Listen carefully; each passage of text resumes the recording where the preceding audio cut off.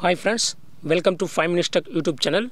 Here is Samsung Galaxy A15 5G smartphone. In this video, we will learn how to find a recycle bin in your phone Samsung Galaxy A15 5G. Suppose if you delete any photo or any file from your gallery or anywhere from your phone, they will be moved to the recycle bin. Okay.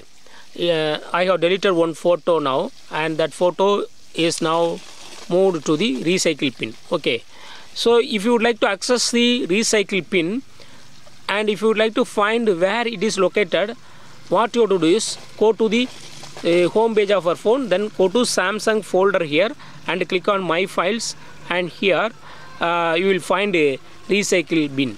Okay, just click on recycle bin, and what are all the items that you have deleted within 30 days, they will be available here and you can restore them. Okay, here I have deleted this file as of now, and I am going to restore. Select the files or photo or whatever may be, just select them, and then you can click on restore. Okay, suppose if you want to delete permanently from recycle bin, just click on the file, select the file, and then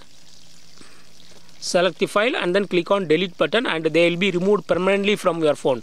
Otherwise, after 30 days your phone itself delete the items from recycle bin. Okay, in this way you can easily locate and restore recycle bin items in your phone Samsung Galaxy A15 5G. That's all friends.